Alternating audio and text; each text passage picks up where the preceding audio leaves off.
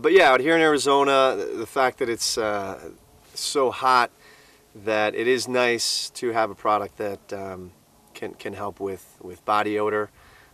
We take large groups, so it's always nice if you know, in your close proximity with people to have, yeah, it'd be nice to have a t-shirt that could help with that and eliminate some of that body odor. So yeah, overall I was pleased. Yeah, they felt great, they worked great. I would definitely, I'm gonna wear them, so yeah.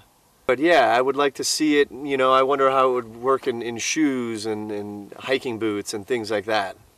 I would definitely check out other gear that had the product in it.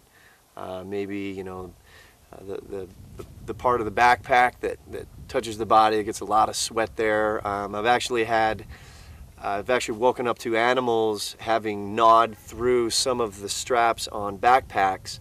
Probably more to do with the salt, but you know, the odor can attract animals too, so that's kind of a crucial thing when you're backpacking. So yeah, actually I went over to Tanzania and climbed to the top of Kilimanjaro, which was great, 19,341 feet.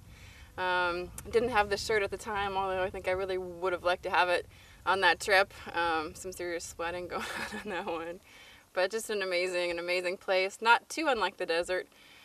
Some of the sport where you're out sweating and you're going to be out there for more than a couple hours a day or a multi-day trip. Yeah, you're going to stink a little bit, and with all the gear that you're going to put in your backpack, it usually clothes are the last to make it in there. So having a shirt that can wick and not smell is fantastic. Thanks. Yeah, I actually really enjoyed this. I think how lightweight they are was a real big bonus. They also wick really well, and they don't smell. It's really nice, especially once they get a chance to dry.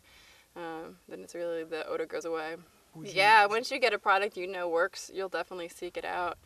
And I don't know, I think you said it's that this product can go into other types of gear. It's not just shirts, but all sorts of gear. I'd love to see it in other areas that odor comes into play. You go on a road trip, your whole car smells like your gear. And you ask any hockey player too, you know, what their gloves smell like. So I think technology like this could be useful in a lot of ways. I'd like to see it as just something I could spray on whatever I want. Actually today, you know, I'm smelling it now after 5 hours out here in probably 70s, 80s, 80 degrees, and it's doing well, so. Shirt is working out really well. It's very lightweight and breathable, and noticeably unstinky. Noticed a very significant difference, especially after the workout. I was able to walk into a restaurant and be presentable for a change.